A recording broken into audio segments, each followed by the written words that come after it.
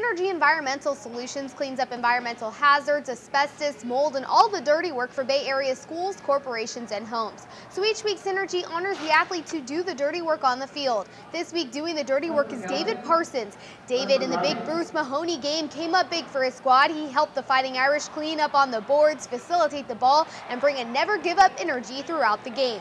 David Parsons doing the dirty work, just like Synergy Environmental Solutions.